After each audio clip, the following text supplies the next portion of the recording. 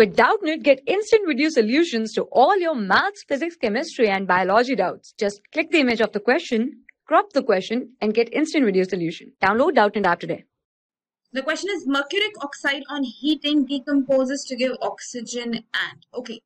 So you have to tell out of mercury and mercury oxide what will be formed when mercuric oxide is heated.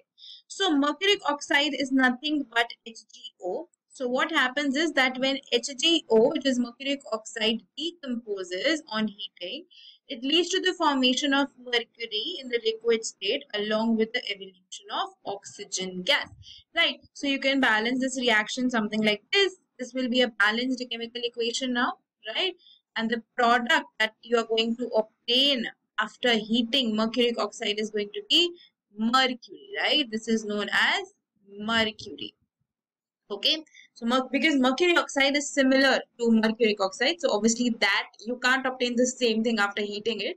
So that is why the correct answer for this question is mercury, right, which is Hg.